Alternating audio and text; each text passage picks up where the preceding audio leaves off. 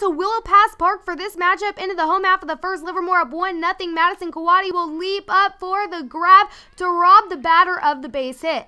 And a few batters later, Emma McLaughlin will punch this to the outfield, where Kaylee Anderson will take advantage of the fielder's mistake and come around to score for their first run of the game. Next batter, Gabriella Williams will find a hole through the infield, and coming around from second base to score is Emma McLaughlin to put the Cougars up 2-1.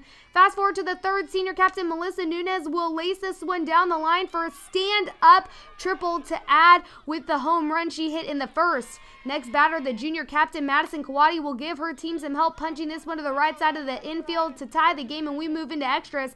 Into the eighth, the Cowboys showing their hot bat with Alyssa Ramirez squeezing this past the infield for a seeing eye single. And a few batters later, with Caitlin Woolley advancing to third after pinch running for Ramirez, she will get caught in a rundown, but the ball is thrown away and she'll come in to score the go-ahead run. And into the home half, the Cougars still showing some life. Isis Tolson gets a base hit with Gabriella Williams rounding third to score, but coming up throwing from center field is Emily Trask for the final out of the game, as the Livermore Cowboys escape with a victory to stay undefeated in the East Bay League.